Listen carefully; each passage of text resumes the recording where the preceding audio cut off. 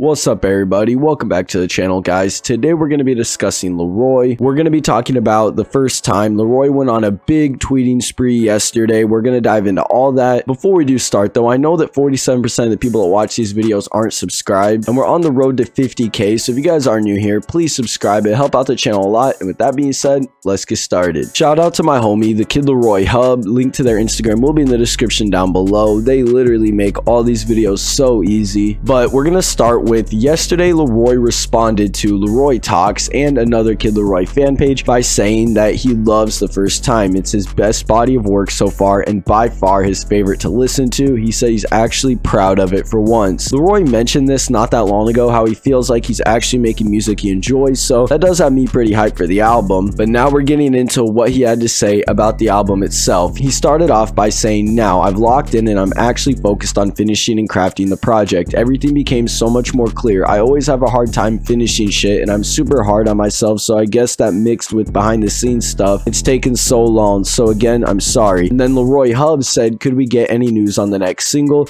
Where LAROI said, "Just waiting on dates to shoot the video. Once that's done, I will have more info. Don't want to give y'all a date or anything right now and mislead or misinform y'all, but I'm on it." Now I think LAROI could be talking about a couple of things. One, he could definitely be talking about what just happened. That's what he said he was going to do with that song, was film the video. But then LAROI Hub put in their caption that he could easily be talking about Love Again. That's the song that he's filming the music video for. And that could be very true as well, because LAROI's been previewing that song a lot lately. Moving on, LAROI said, "I'm gonna talk to the label, but I want to do 10 songs on each side of the album, so 20 in total, but side A comes first and then side B maybe a month or two after." Then he says, "The reason for that is I want to drop a lot of music since I've been away for so long, but I want you guys to be able to digest it properly and not be overloaded with 20 songs all at once. I always like projects that are smaller or broken up." This is pretty obvious for the fact that LAROI dropped all 3 F Loves in different parts, but now it's more of a full project if you listen to it. LAROI says, "First side of the album is so close to being finished. Been working literally every single day for the past month to make sure it finally gets done and released. Sorry for all the tweets, but now that that's coming together, I'm getting super hyped." He then says, honest question, "Do you guys want to see a lot of features on the album or keep it limited? At the moment, there's only one feature, but that could definitely change between now and the release date." I think this could mean a few things. If there's only one feature on this album, that changes a lot, because that probably means this whole album is different than what we thought it would be. If you remember, there's a LAROI and Dawn song that we thought could be on this album. There's also Rich Boy with Nardo Wick. There was the possibility of Ian being on What Just Happened. There was also possibilities of Post Malone being featured on LAROI's album. But if there's only going to be one feature on here, and granted he does say that could change, but